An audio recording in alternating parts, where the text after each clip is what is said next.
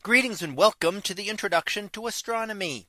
One of the things that I like to do in each of my introductory astronomy classes is to begin the class with the astronomy picture of the day from the NASA website, that is apod.nasa.gov/apod. And today's picture for March 24th of 2023.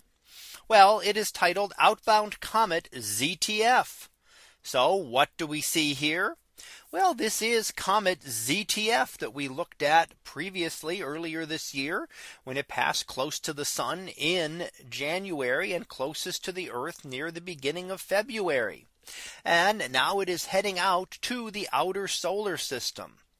Early February, when it was closest to Earth, it was at a distance of about 2.3 light minutes.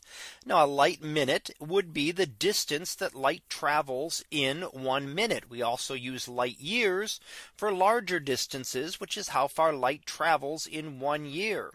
And that is to make the distances more comprehensible to people instead of many large numbers of miles or kilometers that really are difficult to wrap our brains around.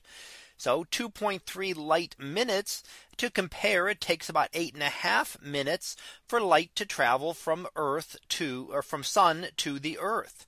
So it was very close. It was only about 1/4 the distance between Earth and sun. Now it's much further away. It's now 13.3 light minutes away. So now it is about 1.5 times the Earth sun distance and heading back out into the outer solar system.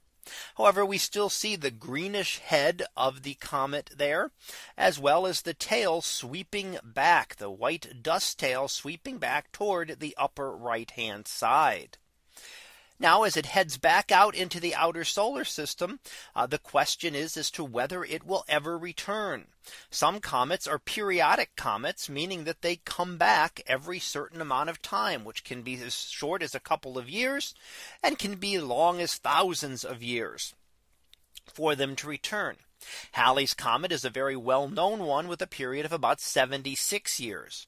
However, if a comet passes relatively close to a planet, its orbit can be deviated, and Comet ZTF did pass closer to Jupiter, which could have affected its orbit and changed it from an elliptical orbit that would continue to orbit the sun into a hyperbolic orbit that would then escape and head out into space, never to return to our sun again.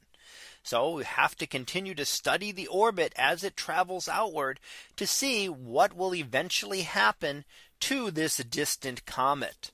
Now, here in the image, we see it in the Orion region of the sky, not too far from Rigel, one of the bright stars in Orion. And we see some of the dust associated with the Orion star forming region here as well.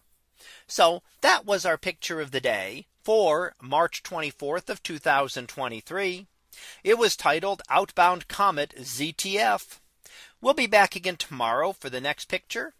So until then, have a great day, everyone, and I will see you in class.